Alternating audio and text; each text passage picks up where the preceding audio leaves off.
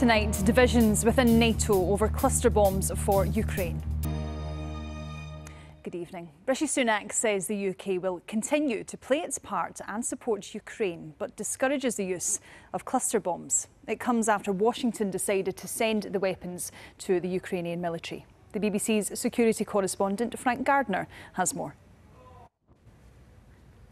A BBC presenter has been accused of paying a teenager for sexually explicit photographs beginning when they were 17. The claims in the Sun newspaper allege the unnamed male presenter had paid the teenager tens of thousands of pounds. It's understood the BBC is looking into the allegations and the Star is not scheduled to be on air in the coming days. Lizo Nzimba reports.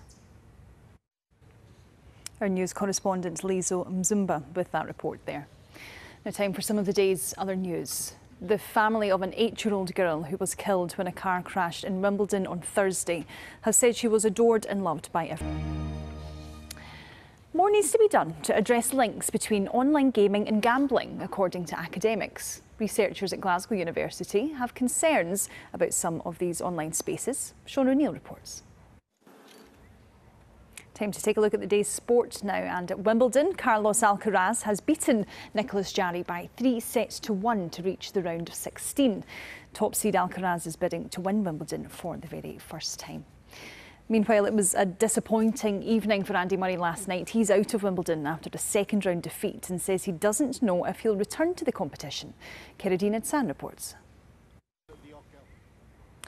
And it's day 2 of Transmit, Scotland's biggest music festival. Tens of thousands of fans have been arriving at Glasgow Green throughout the day, and in a couple of hours they'll see Kasabian and Sam Fender take to the main stage. We've been meeting some of the gig goers. Let's look at the weather now, and here's Derek. And the edit is up next with some more on Transmit, but that's all from us and the 7 team tonight. We'll see you again tomorrow. Bye-bye.